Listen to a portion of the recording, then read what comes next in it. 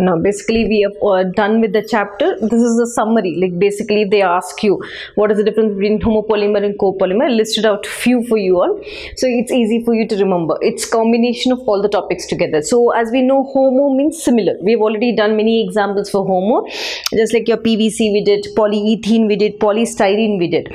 So if I have to write the differences, so as the name suggests, it is formed by addition of compounds, one after the other adds.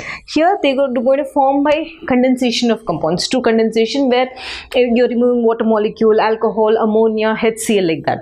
So here, as the name suggests, again it has only single entity, single monomer, as homo means single, co means two. There are two or more repeating units.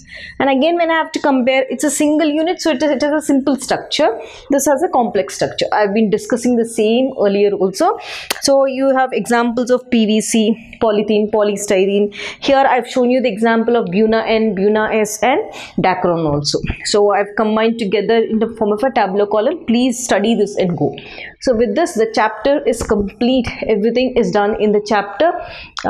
Abnormal molecular masses, I think we have done in colligative properties also, the same topic. So let us come back and start with your board papers.